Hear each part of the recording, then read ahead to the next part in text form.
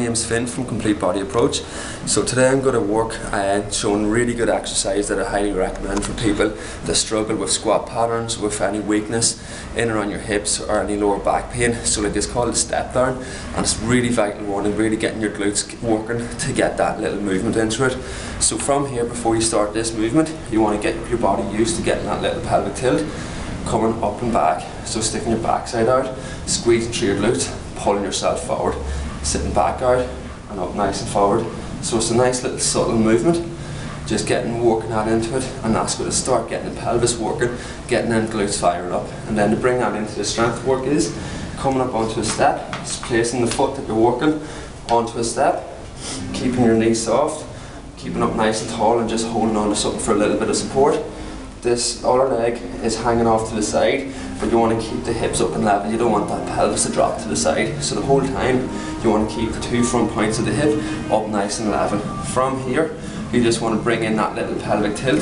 So both sides of the pelvis tilt at the same time. Back side goes out, squeezing through your glute to bring yourself up. Back side goes out, squeezing through your glute, coming up.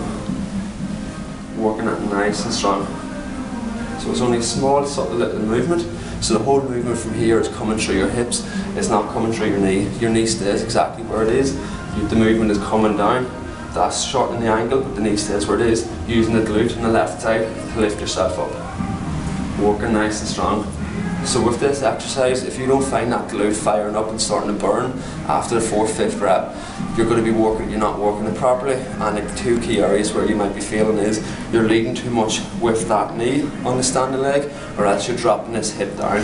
So if you're not finding that glute firing up after a few reps, just try to focus on them points again, sticking your backside out, working it up and down, and you should find that's kicking in. So it's getting that big squeeze back, working that nice and strong.